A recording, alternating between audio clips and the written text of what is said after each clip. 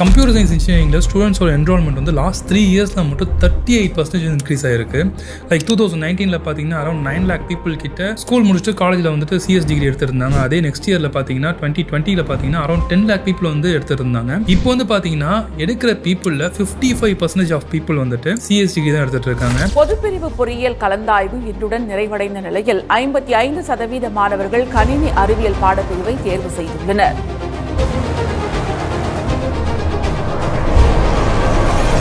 இந்த மாதிரி இவ்வளவு தூரம் ஒரு இன்ட்ரெஸ்ட் ஒரு ஹைப் அப்படிங்க CS டிகிரிக்கு எதனால வந்துச்சு அப்படின்ட்டு நம்மள நிறைய பேருக்கு தெரியும். ஆனா நெக்ஸ்ட் ஒரு 10 இயர்ஸ்ல CS டிகிரியை பேஸ் பண்ணி ஒரு ஜாப் கூட இல்ல, ஃபியூச்சர்ல ஐடி ஒரு விஷயமே இல்ல அப்படின்னா என்ன ஆகும்? இத பத்தி ஏகப்பட்ட ஆர்டிகல்ஸ் வந்து ஆன்லைன்ல இருக்கு, ஏகப்பட்ட பீப்புள் அதை பத்தி பேசியிருக்காங்க. இதை பத்தின ஒரு தெளிவான ஆன்சரை வந்து யாராட்டுமே கொடுக்க முடியாது, அவ்வளவு பர்ஃபெக்டா யாராட்டுமே கொடுக்க முடியாது. இது ஒரு பர்சனல் அண்டர்ஸ்டாண்டிங் நாலேஜ் பொறுத்து டிஃபர் ஆயிட்டே இருக்கும். ஸோ ஃபியூச்சர்ல எதாவது நடக்க போகுது அப்படின்னு சொல்லிட்டு பர்ஃபெக்டா சொல்றது வந்துட்டு யாராட்டுமே முடியாத விஷயம். பட் இதெல்லாம் நடக்கும் அப்படின்னு சொல்லி ப்ரிடிக்ட் பண்றது ஒரு ஈஸியான விஷயம். அதை ப்ரிடிக்ட் பண்ணோம் அப்படின்னா நம்மளுக்கு கன்ஃபார்மா என்ன நடந்துச்சு என்ன நடந்துட்டு இருக்குன்னு தெரிஞ்சதுனால நம்ம ஃபியூச்சர்ல என்ன நடக்க போகுது அப்படிங்கறத ப்ரிடிக்ட் பண்ண முடியும். இதை பத்தி நம்ம தெளிவா அண்டர்ஸ்டாண்ட் பண்ணிக்கிறதுக்கு ஏதாவது ஒரு வீடியோ வந்து ஆன்லைன்ல இருக்கா அப்படின்னு சர்ச் பண்ணும்போது ஒரு வீடியோ கூட இல்ல. ப்ராப்பரா ஐடி இண்டஸ்ட்ரி இந்தியாவுக்குள்ள எப்படி வந்துச்சு, எந்த அளவுக்கு எவால்வ் ஆனிச்சு, எதனால இந்த அளவுக்கு ஒரு ப்ராப்ளம் வந்து இப்போ ஐடி ஃபேஸ் பண்ணிட்டு இருக்கு அப்படிங்கிறது தெளிவான ஒரு எக்ஸ்பிளனேஷன் எந்த ஒரு வீடியோலுமே இல்ல. ஸோ ஐடி செக்டரை பொறுத்த வரைக்கும் இந்தியாவில் பாஸ்ட்ல என்ன நடந்துச்சு, பிரசன்ட் என்ன நடந்துட்டு இருக்கு, ஃபியூச்சர்ல நடக்க போகுது அப்படிங்கிற தெளிவான விஷயத்தை இந்த வீடியோ எக்ஸ்பிளைன் பண்றேன். ஸோ நீங்க வந்து ஒரு காலேஜ் ஸ்டூடெண்டா இருக்கீங்க, இல்ல வந்துட்டு ஒரு ஐடி ப்ரொஃபஷனலா இருக்கீங்க, இல்ல பிசினஸ் ஸ்டார்ட் பண்ண போறீங்க அப்படின்னா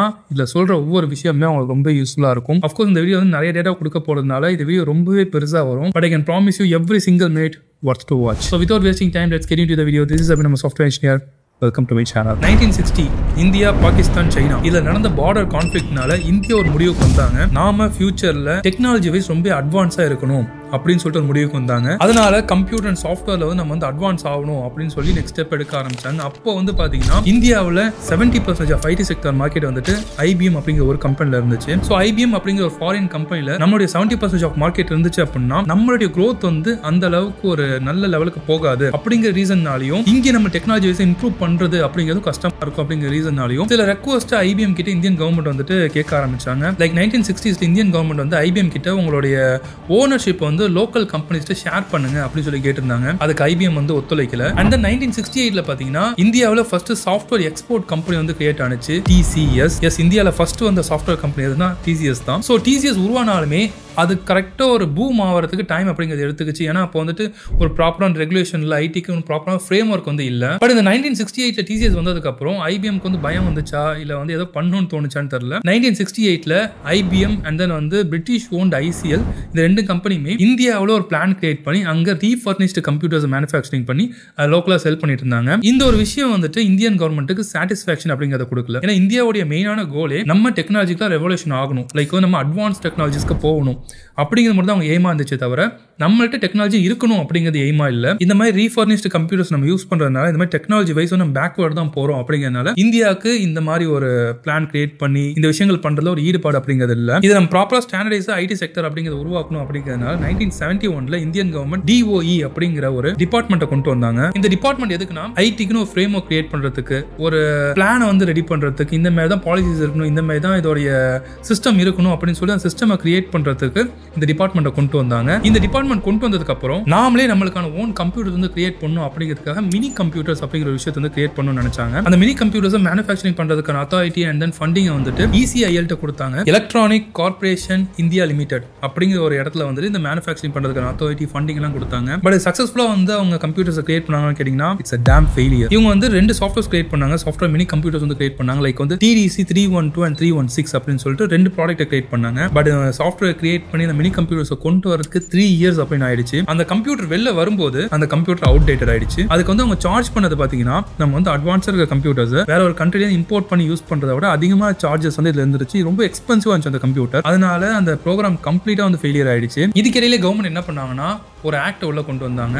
1973ல FERA அப்படிங்கிற ஒரு ஆக்ட். இது எதுக்காகனா ஃபாரின் கரன்சி அதிகமா உள்ள வரது போறது எல்லாத்துக்குமே ஒரு ரெகுலேஷன்ஸ் இருக்கணும், ஒரு பாலிசி இருக்கணும். அப்படின்னு தான் நம்ம GDP வந்து இம்ப்ரூவ் ஆகும், நம்ம கண்ட்ரி இம்ப்ரூவ் ஆகும். சில ரீசன்னால இந்த பாலிசிஸை கொண்டு வந்தாங்க. ஸோ இந்த பாலிசிஸை கொண்டு வரும்போது 1973ல பாத்தீங்கன்னா TCS ஃபர்ஸ்ட் வந்துட்டு அவங்களுடைய எக்ஸ்போர்ட் ஆரம்பிச்சாங்க, சாஃப்ட்வேர் எக்ஸ்போர்ட் வந்து ஆரம்பிச்சாங்க. ஃபர்ஸ்ட் வந்து ஈராக் வந்து அவங்க சாஃப்ட்வேர் எக்ஸ்போர்ட் வந்து பண்ணிட்டு இருந்தாங்க. ஸோ இதெல்லாம் பண்ணிட்டு இருக்கும்போது இந்த கொண்டு வந்த ஆக்ட் அப்படிங்கிறது டைரக்டா IBM அஃபெக்ட் பண்ணனாலும் இன்டைரக்டா IBM அஃபெக்ட் பண்ணுச்சு. இந்த ஒரு ஆக்ட்னால IBM ஆட்டி அவங்களுடைய ஷேரை 40% வரைக்கும் தான் ஹோல்ட் பண்ண முடியும், மீதி இருக்க 60% வந்துட்டு லோக்கல் ஷேர்ஸா இருக்கணும் அப்படிங்கிற ஒரு பாலிசிக்குள்ள வர ஆரம்பிச்சிருச்சு. இதனால 1975ல இந்தியன் கவர்மெண்ட் வந்துட்டு IBM நீங்க 40% வரைக்கும் தான் ஹோல்ட் பண்ண முடியும், மீதி 60% வந்து நீங்க லோக்கல் ஷேர்ஸா கன்வெர்ட் பண்ணணும் அப்படின்னு சொன்னாங்க. அந்த ஒரு விஷயத்துல IBMக்கு வந்து இன்ட்ரெஸ்ட் அப்படிங்கிறது இல்லாம போயிடுச்சு. இந்த மாதிரி நம்ம பிசினஸ் நம்ம ஏன் வந்துட்டு இன்னொரு இடத்துல கொடுக்கணும், இன்னொரு இடத்துல நம்ம வந்துட்டு செல் பண்ணணும் அப்படிங்கிறது எனக்கு பிடிக்கல அப்படிங்கிற ரீசன்னால 2 இயர்ஸ் நெகோசியேஷனுக்கு அப்புறமா 1978ல IBM அனௌன்ஸ்மென்ட் கொடுத்துச்சு, we quit India அப்படின்னு. ஒரு பக்கம் பாத்தீங்கன்னா நம்ம கிரியேட் பண்ண கம்ப்யூட்டர்ஸ் எல்லாமே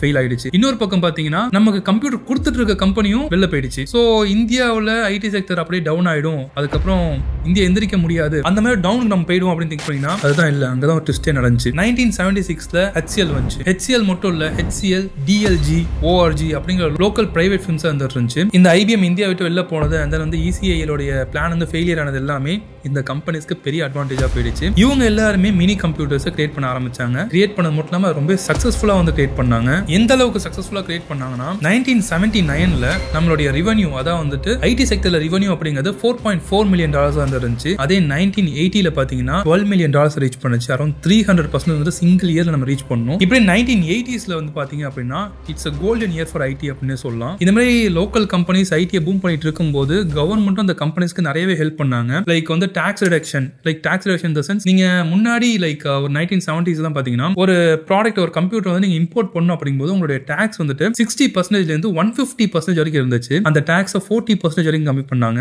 அண்ட் அதுக்குள்ளேயே நிறைய ரெஸ்ட்ரிக்ஷன்ஸ் அப்படிங்கறத கொண்டு வந்தாங்க. நீங்க இம்போர்ட் பண்ணி ஒரு ப்ராடக்ட்டை கொண்டு வந்தீங்கன்னா அந்த ப்ராடக்ட்டை வச்சு நீங்க கண்ட்ரிக்கு மணி மேக் பண்ணணும், ரெவென்யூ மேக் பண்ணாதான் அந்த ப்ராடக்ட்டை நீங்க வந்து திருப்பி இம்போர்ட் பண்ண முடியும் அப்படின்னு சில ரெகுலேஷன்ஸ் எல்லாம் கொண்டு வந்தாங்க. அந்த ரெகுலேஷன்ஸ் இருந்தாலுமே இங்க இருந்த லோக்கல் கம்பெனிஸ் அதை இம்போர்ட் பண்ணி ப்ராப்பரான ப்ராஃபிட் பண்ணிட்டு இருந்தாங்க. இந்த மாதிரி டாக்ஸஸ் வந்துட்டு கம்மியானதுக்கு அப்புறம் நிறைய அட்வான்ஸான கம்ப்யூட்டர்ஸ் நம்மளால இம்போர்ட் பண்ண முடிஞ்சது. அதை வச்சு இன்டர்நேஷனல் கிளைண்ட்ஸ் எக்ஸ்பெக்ட் பண்ற ஒரு ஸ்டாண்டர்ட்ல நம்ம வந்துட்டு அவுட்புட்டை கொடுக்குற மாதிரி நம்மளுடைய கெபாசிட்டி வந்து இன்க்ரீஸ் ஆனிச்சு. நம்மளுடைய கெபாசிட்டி இன்க்ரீஸ் ஆனது மட்டும் இல்லாம இந்த மாதிரி ஐடில நிறைய வந்துட்டு டிமாண்ட் இருக்கு அப்படிங்கறது தெரிஞ்சுட்டு நியூவா வந்து நிறைய ஸ்டார்ட் அப்ஸ் கிரியேட் பண்ணாங்க. விப்ரோ, இன்ஃபோசிஸ் இது எல்லாமே அப்பதான் வந்துச்சு. சோ இப்படி நல்லா போயிட்டு இருந்த ஒரு ஃபார்ம்ல ஒரு பெரிய ஆப் வந்துச்சு. ஏகப்பட்ட டிமாண்ட் அப்படிங்கிறது ஐடிக்குள்ள கிரியேட் ஆனிச்சு. ஆனா அந்த இடத்துல ரிசோர்ஸ் கிடைக்கல. அந்த ஒரு சிச்சுவேஷன்ல சாஃப்ட்வேர் இன்ஜினியரிங் லேர்ன் பண்ண பீப்புள், இன்ஜினியர்ஸ் அப்படிங்கிறவங்க ரொம்ப கம்மியா தான் இருந்தாங்க. அதனால அந்த இடத்த அவங்க ஃபில் பண்றதுக்கு ப்ராப்பரான ரிசோர்ஸ் கிடைக்காம இருந்துச்சு. இதனால என்ன பண்ணாங்கன்னா NIIT வந்துட்டு எல்லாருக்குமே இந்த மாதிரி இன்ஃபர்மேஷன் டெக்னாலஜி பத்தின ஒரு ஸ்கில்ல வந்து இம்ப்ரூவ் பண்ணி விடணும், அப்பதான் வந்து எக்கனாமி பூம் ஆகும் அப்படிங்கிறது தெரிஞ்சுட்டு நிறைய விஷயங்கள் அவங்க ஆஃபர் பண்ணாங்க. அந்த மாதிரி ஆஃபர் பண்ணும்போது நிறைய பேர் வந்து சாஃப்ட்வேர் இன்ஜினியரிங் லேர்ன் பண்ண ஆரம்பிச்சாங்க. சோ அதனால நம்மளுக்கு ஈக்குவலா இந்த 1980ஸ்ல நிறைய சாஃப்ட்வேர் இன்ஜினியர்ஸ் கிரியேட் ஆனாங்க. அந்த மாதிரி கிரியேட் ஆகும்போது 1990ல பாத்தீங்கன்னா நம்ம கிட்ட ரிசோர்ஸும் இருந்தாங்க. அட் த சேம் டைம் வந்து நம்மகிட்ட நிறைய ப்ராஜெக்ட்ஸ் வந்துச்சு. இதுல கவர்மெண்ட் இன்னும் நிறைய ஹெல்ப்ஸும் பண்ணாங்க. லைக் வந்து நியூவா இன்ஃப்ராஸ்ட்ரக்சர்ஸ் வந்து கிரியேட் பண்ணாங்க. நிறைய IT பார்க்ஸ் வந்து கிரியேட் பண்ணாங்க. நீங்க வந்துட்டு ஐடில இருந்தீங்க அப்படின்னா இந்த வார்த்தையெல்லாம் நீங்க கன்ஃபார்மா கேள்விப்பட்டிருப்பீங்க. SES, SEZ and then EOU and STP இந்த மாதிரி வார்த்தையெல்லாம் கேள்விப்பட்டிருப்பீங்க. IT பார்க்குக்கு இதெல்லாமே கவர்மெண்ட் கிரியேட் பண்ணதுதான். சோ அவங்க ஐடியோட இன்ஃப்ராஸ்ட்ரக்சர் நம்ம பில்ட் பண்ணணும், அப்பதான் வந்து நமக்கு ரெவென்யூ அதிகமா வரும் அப்படிங்கிற ரீசன்னால இந்த மாதிரி நிறைய அட்வான்டேஜஸ் IT என்வரான்மெண்ட் கொண்டு வந்தாங்க. அண்ட் அந்த ஒரு சிச்சுவேஷன் 1990ல பாத்தீங்கன்னா ஆவரேஜா வந்துட்டு ஒரு $16,000 per இயருக்கு இந்தியால ஒரு பர்சன் வந்து salary வாங்கிட்டு இருந்தாங்க அப்படின்னா 33,000 வந்துட்டு யூஎஸ்ல அதே ஒரு ஒர்க்கருக்கு பே பண்ணிட்டு இருந்தாங்க. இதுல நம்ம ப்ராஃபிட் பண்ணோம் அப்படிங்கிறதுனால யூஎஸ் மாதிரி கண்ட்ரீஸ் எம்ப்ளாயிஸ் இந்தியாவில இருந்து எடுத்துட்டு போயிட்டு யூஎஸ்ல வச்சு வேலை வாங்கிட்டு இருந்தாங்க.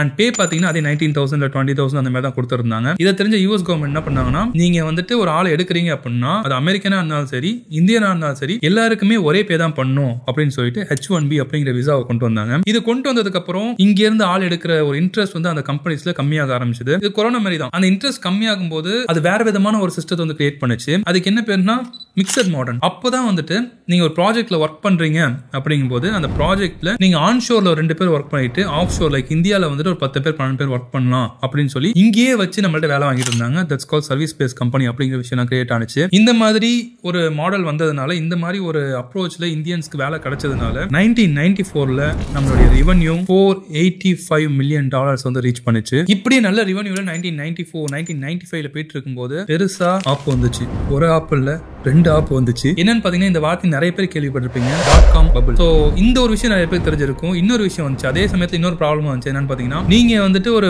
போன் ஃபர்ஸ்ட் டைம் யூஸ் பண்ணும்போது 9th ஸ்டாண்டர்ட்ல 10th ஸ்டாண்டர்ட்ல ஒரு போன் கிடைச்சிருந்துச்சுன்னா மெமரி கார்டு நம்ம யூஸ் பண்ணிருப்போம். அந்த மெமரி கார்டோட சைஸே 2 MB இருந்திருக்கும். அந்த 2 MBலயே வந்து சாங்ஸ் எல்லாம் ஏத்திட்டு அதுல கேட்டுட்டு சுத்தி இருந்திருப்போம். அந்த ஒரு டைம் பீரியட்ல மெமரி அப்படிங்கிறது ரொம்ப ஒரு காஸ்ட்லியான விஷயமா இருந்துச்சு. அதனால டெவலப்பர்ஸ் என்ன பண்ணாங்கன்னா, அவங்க கிரியேட் பண்ற கோட்ல மெமரியை கம்மி பண்ணணும், மெமரியை சேவ் பண்ணணும் அப்படிங்கிறதுனால இப்போ 1995 அப்படிங்கிற ஒரு டேட்டா வந்து ப்ரோக்ராம்ல இம்போர்ட் பண்றாங்க அப்படின்னா 1995 இம்போர்ட் பண்ண மாட்டாங்க, 95 போட்டுருவாங்க. 1963 அப்படின்னா 63 போட்டுருவாங்க. இது வந்து 1998 1999 வரைக்கும் கரெக்டா வந்துச்சு. ஆனா 2000ல பாத்தீங்கன்னா 2001 வரும்போது 1901 எடுக்க ஆரம்பிச்சிருச்சு. இதனால மொத்த ப்ரோக்ராமே மாத்தணும் அப்படிங்கிற ஒரு நீட் வந்து கிரியேட் ஆக ஆரம்பிச்சிருச்சு. இந்த நீட் வந்ததுனால ஏகப்பட்ட குளோபலா வந்துட்டு ஐடி ரொம்ப ஒரு இம்பாக்ட் வந்து பார்த்துட்டு இருந்துச்சு. The so-called Y2K problem.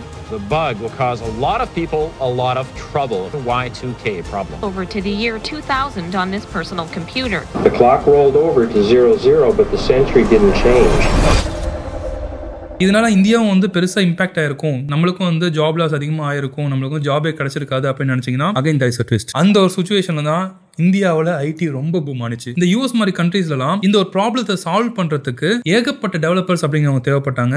ஏகப்பட்ட டெவலப்பர்ஸ் தேவை அப்படிங்கும்போது நம்மளுக்கு ஒரு அஃபோர்டபுளான பிரைஸ்ல அதிகமான டெவலப்பர்ஸ் இருக்கிறது இந்தியாவா வந்துட்டு இருந்துச்சு. அதனால இங்கேருந்து ஏகப்பட்ட பேரை வந்து அவங்க ஹையர் பண்ணாங்க. அந்த மாதிரி ஹையர் பண்ணி இந்த மிக்சர் மாடல்ல ஒர்க் பண்ணும்போது ஏகப்பட்ட ரெவன்யூ அப்படிங்கிறது இந்தியாவுக்கு வர ஆரம்பிச்சது. இதனால 2000ல பாத்தீங்கன்னா நம்மளுடைய ரெவன்யூ $5 billion ரீச் பண்ணிருந்துச்சு. H1B அப்படிங்கிறத கொண்டு வந்தாங்க அப்படின்னு சொல்லியிருந்தோம். ப்ராப்ளத்தை சால்வ் பண்ணும் அப்படிங்கிற ரீசனால H1B அவங்க வந்து கொஞ்சம் லீஷரா விட்டுருந்தாங்க. 1998ல 65,000 பீப்புளுக்கு வந்து H1B கொடுத்திருந்தாங்க.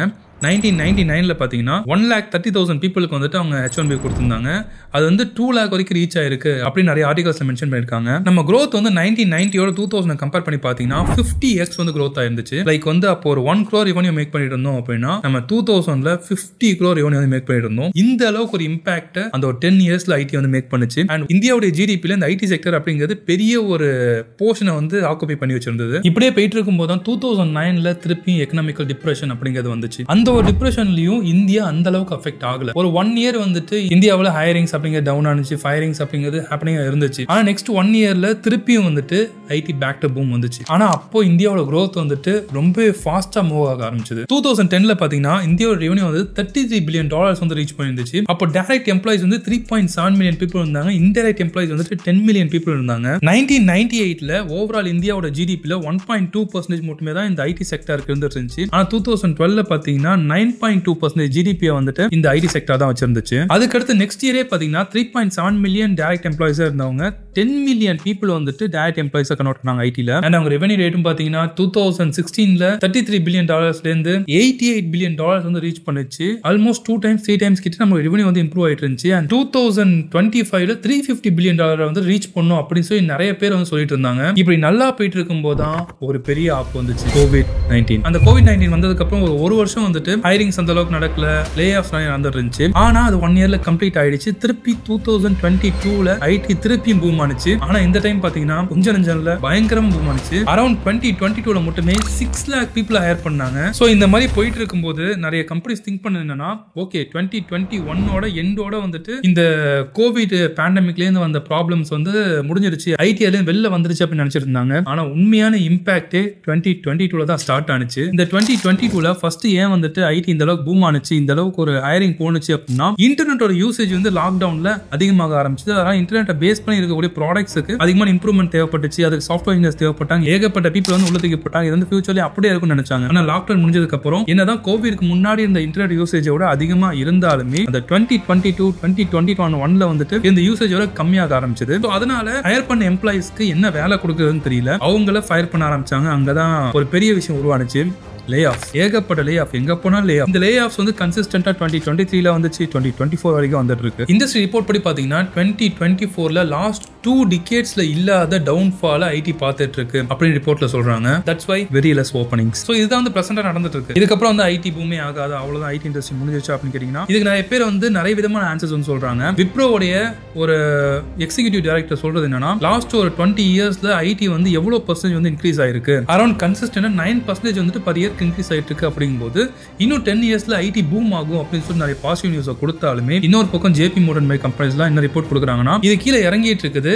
ஆனா எங்களாட்டி ஒரு டவுன் லைனை பார்க்க முடியல, டவுன் லைனை டச் பண்ணி திருப்பி ஏறும் அப்படிங்கிற கன்ஃபர்மேஷன் கொடுக்க முடியல, இன்னும் இறங்கிட்டே தான் இருக்கு அப்படின்னு சொல்லிட்டு ஒரு ரிப்போர்ட் கொடுக்குறாங்க. ஒரு பக்கம் பாசிட்டிவ் நியூஸ், ஒரு பக்கம் நெகட்டிவ் நியூஸ். எதை தான் நம்புறது? Let me explain in detail. So 2022ல பார்த்தீங்கன்னா இந்தியாவுடைய ரெவன்யூ அப்படிங்கிறது 227 பில்லியனா இருந்துச்சு. அதே 2023ல பார்த்தீங்கன்னா 245 பில்லியனா இருந்துச்சு. அதே 2024ல பார்த்தீங்கன்னா 253 பில்லியனா இருக்கு. ஸோ இயர் ஆன் இயர் வந்துட்டு லைக் ரெவன்யூ இன்க்ரீஸ் ஆயிட்டு தானே இருக்குது. ஸோ நம்ம நல்ல ஒரு ட்ரெண்ட் தானே போயிட்டு இருக்கோம் அப்படின்னு கேட்டீங்கன்னா, இந்த இயர் ஆன் இயர் அப்படிங்கிறது ஒவ்வொரு வருஷமும் இன்க்ரீஸ் ஆகிட்டே போயிட்டு இருக்கணும். லைக் வந்து லாஸ்ட் இயர் நான் வந்து ஒரு 100 ரூபா சம்பாரிச்சேன் அப்படின்னா இந்த வருஷம் நான் வந்து 120 ரூபா சம்பாரிச்சிருக்கணும். அப்பதான் வந்து நல்ல ஒரு ப்ராப்பரான இம்ப்ரூவ்மெண்ட்ல போயிட்டு இருக்கு அப்படிங்கிறது ஒரு இண்டஸ்ட்ரி ஸ்டாண்டர்ட். 2022ல அரௌண்ட் 15% நம்மளுடைய இயர் ஆன் இயர் ரிட்டர்ன்ஸ் அப்படிங்கிறது வந்துட்டு இருந்துச்சு. அதுக்கப்புறம் 2023ல பாத்தீங்கன்னா 8% ஆனிச்சு. இப்போ வந்து பாத்தீங்கன்னா 3.8% இம்ப்ரூவ்மெண்ட் வந்துருக்கு. ஸோ இம்ப்ரூவ்மெண்ட் இருந்துட்டு இருக்கு, ஆனா கம்மியா இம்ப்ரூவ் ஆயிட்டு இருக்கு, ஸ்லோவா இம்ப்ரூவ் ஆயிட்டு இருக்கு. இதனால தான் இப்போ வந்துட்டு ஹைரிங்ஸ் அப்படிங்கிறது ஸ்லோ ஆயிட்டு இருக்கு. ரெவன்யூ இன்க்ரீஸ் ஆகணும் அப்படின்னா நிறைய ப்ராஜெக்ட்ஸ் வேணும், நிறைய ப்ராஜெக்ட்ஸ் வேணும் அப்படின்னா நிறைய பீப்பிள் வேணும், நிறைய பீப்பிள் வேணும் அப்படின்னா நிறைய ஹைரிங்ஸ் நடக்கும். So revenue கம்மியாவது, project கம்மியாவது, people கம்மியாகிறாங்க, hiring கம்மியாகுது. இவ்வளவு நடந்தாலுமே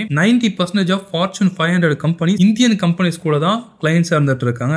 ஈவன் மீ, நானும் ஒரு ஃபார்ச்சூன் 500 கம்பெனில ஒரு கம்பெனில தான் ஒர்க் பண்ணிட்டு இருக்கேன். இந்தியால இருந்து ஒர்க் பண்ணிட்டு இருக்கேன். பட் நான் வந்து ஒரு கான்ட்ராக்ட் பேரோல நான் டைரக்டா ஒர்க் பண்ணிட்டு இருக்கேன். பட் ஸ்டில் அந்த மாதிரி கான்ட்ராக்ட்ஸ் எல்லாமே, அந்த மாதிரி ப்ராஜெக்ட்ஸ் எல்லாமே இந்தியன் கம்பெனிஸ் தான் இருந்துட்டு இருக்கு. விச் மீன்ஸ் ஒரு கன்சிஸ்டன்டான ரெவன்யூ வந்துட்டு அங்கேருந்து வரதுக்கு நிறையவே சான்சஸ் இருக்கு. இதுல இருந்து அண்டர்ஸ்டாண்ட் பண்ணிக்க வேண்டிய ஒரு விஷயம் என்னன்னா, IT sector still growing, but அது வந்து ஒரு ஸ்லோ டவுன் அப்படிங்கிறது நடந்துட்டு இருக்கு. இந்த அப்ஸ் அண்ட் டவுன்ஸ் அப்படிங்கிறது இண்டஸ்ட்ரியை பொறுத்த வரைக்கும் ஒரு காமனான விஷயம். ஐடில இப்பதான் வந்து ரொம்ப ஒரு டவுன் அப்படிங்க ரீச் பண்ணுது அப்படின்னா திருப்பி இதுல இருந்து இம்ப்ரூவ்மெண்ட் அப்படிங்கிறது இருக்கும். அந்த ஒரு சுச்சுவேஷன்ல, அந்த ஒரு டைம்ல நம்ம கிட்ட ஒரு கரெக்டான ஸ்கில் இருக்குதா அப்படிங்கிறது முக்கியமான விஷயம். இங்க நம்மளுக்கு தெரிஞ்ச ஒரு பிராங்கா தெரிஞ்ச விஷயம் என்னன்னா, ஐடி வந்து ரொம்ப டவுன்ல இருக்கு அப்படின்னு. டவுன்ல இருக்கும்போது ஓகே ஃபைன், அது திருப்பி இம்ப்ரூவ் ஆகும்போது உங்கள்கிட்ட ஸ்கில் இல்லைன்னா அந்த ஆப்பர்ச்சுனிட்டி நீங்க மிஸ் பண்ற மாதிரி இருக்கும். இதை பத்தி ரீசெண்டா வந்துட்டு நிறைய பேர் சொல்ற விஷயம் என்னன்னா, இண்டஸ்ட்ரி எக்ஸ்பர்ட்ஸ் சொல்ற விஷயம் என்னன்னா, இந்த மாதிரி ஒரு டவுன் போறதுக்கு அதாவது ஹைரிங்ஸ் டவுன் ஆகிறதுக்கு ரீசன் வந்துட்டு ஜஸ்ட் வந்து இந்த மாதிரி ரெவன்யூ மட்டும் இல்லாம ஏஐ அந்த நியூ டெக்னாலஜிஸ் வந்து வருது, அதுக்கேற்ற ஸ்கில் இருக்கக்கூடிய பீப்புள் வந்துட்டு கிடைக்க மாட்டாங்க அப்படிங்கிறது தான். ஈவன் GenAI எல்லாம் பாத்தீங்கன்னா நீங்க நிறைய கேள்விப்பட்டிருப்பீங்க. நீங்க வந்து in case TCS, ECIL, IBM, Infosys எல்லாம் ஒர்க் பண்ணிட்டு இருந்தீங்கன்னா உங்களை ஒரு ப்ரெஷர் பண்ணி GenAI படிங்க, நீங்க டெஸ்டிங்ல இருக்கீங்க, GenAI எப்படி யூஸ் பண்றதுன்னு பாருங்க, GenAI வந்து லேர்ன் பண்ணுங்க அப்படின்னு சொல்லுவாங்க. இந்த மாதிரி அட்வான்ஸான டெக்னாலஜிஸ்க்கு மைக்ரேட் ஆயிட்டு இருக்கு ஐடி இண்டஸ்ட்ரி. ஸோ அதுக்கேற்ற மாதிரி நம்ம சேஞ்ச் பண்ணிக்கல அப்படின்னா நம்ம டெக்னாலஜிக்கு ஜாப் அப்படிங்கிறது இருக்காது. ரீசெண்டா ஒரு எக்ஸாம்பிள் சொல்லணும் அப்படின்னா, நான் ஒரு ஆர்டிகல்ல பார்த்தேன், அமேசான் வந்துட்டு ஒரு பேக்கேஜிங் அதை மேனேஜ் பண்ற இடத்துல ஒர்க் பண்ணிட்டு இருந்த அரௌண்ட் ஒரு 10,000 சம்திங் பீப்புளை வந்துட்டு ஃபயர் பண்ணிட்டாங்க. அதை வந்து ரீப்ளேஸ் பண்ணி ரோபோட்ஸ் வந்து உட்கார வச்சிருக்காங்க, ரோபோட்ஸ் கொண்டு வந்துட்டாங்க அப்படின்னு சொல்லியிருந்தாங்க. அதுக்கு எடுத்த ரோபோட்ஸ் பாத்தீங்கன்னா அரௌண்ட் 20,000, கரெக்ட் எக்ஸாக்ட் நம்பர் தெரியல, பட் டபுள் த அமௌண்ட் வந்து ரோபோட்ஸ் வந்து அவங்க உள்ள கொண்டு வந்திருக்காங்க. இப்போ அந்த 10,000 பீப்புளுக்கு ஜாப் போயிடுச்சு.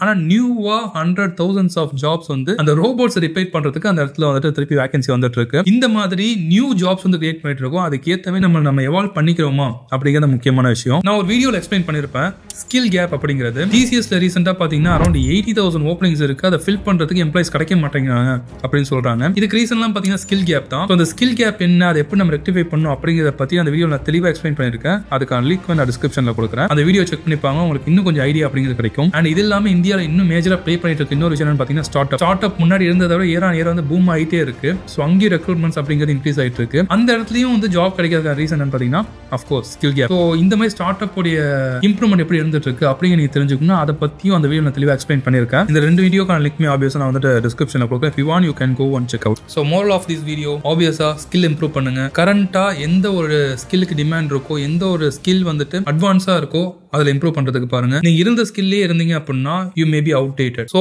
learn new skills. And if you think future of IT வந்து it's like a bad, நான் வந்து ரீசெண்ட் ஆர்டிகல்ஸ்ல பார்த்தேன், இன்னும் நெக்ஸ்ட் 10 இயர்ஸ் வந்து ஐடியே இருக்காது அப்படின்னா you may be a fool dude. ஐடில ஃபியூச்சர் அப்படிங்கிறது கண்டிப்பா இருக்கும். பட் எந்த மாதிரி ஜாப்ஸ்க்கு இருக்கும், என்ன மாதிரி ஒரு டிமாண்ட் இருக்கும் அப்படிங்கிறது தான் டிபெண்ட்ஸே தவிர there is a future for IT. So don't lose your hope. Just learn, improve your skill properly, you will get a job definitely. So hope you like this video. இந்த வீடியோக்காக நிறைய இன்ஃபர்மேஷன் நான் gather பண்ணணும். Around ஒரு 1.5 weeks வந்து work பண்ணணும். If you want to appreciate our team and me, give a thumbs up. That is enough for us. That is more than enough for us. So உங்க ஃப்ரெண்ட்ஸ்க்கு இந்த விஷயம் தெரியணும் அப்படின்னா ஷேர் பண்ணுங்க. உங்க பேரண்ட்ஸ்க்கு இல்லை யாருக்காவது இந்த விஷயம் தெரியணும் அப்படின்னா வீடியோ மறக்காம ஷேர் பண்ணுங்க. அண்ட் உங்களுக்கு ஏதாவது டவுட் இருக்கு அப்படின்னா நீங்க இன்ஸ்டாகிராம்ல ரீச் பண்ணலாம் அப்படின்னு official 2020. அண்ட் இந்த மாதிரி வந்துட்டு ஃபியூச்சர் ஜாப்ஸ் என்னென்ன வரப்போகுது, என்ன டெக்னாலஜிஸ் வந்து அட்வான்ஸா இருக்கு அப்படிங்கிற நியூஸ்ல நீங்க நிறைய தெரிஞ்சுக்கணும் அப்படின்னா நம்ம சேனலை மறக்காம சப்ஸ்கிரைப் பண்ணிக்கோங்க. நாங்க இதுக்கப்புறம் நிறைய டேட்டாஸ் புல் பண்ணி அதை வீடியோ மேக் பண்ணி யூஸ்ஃபுல்லான வீடியோஸா போஸ்ட் பண்றோம். So don't forget to subscribe. Thank you for watching this video. See you next video.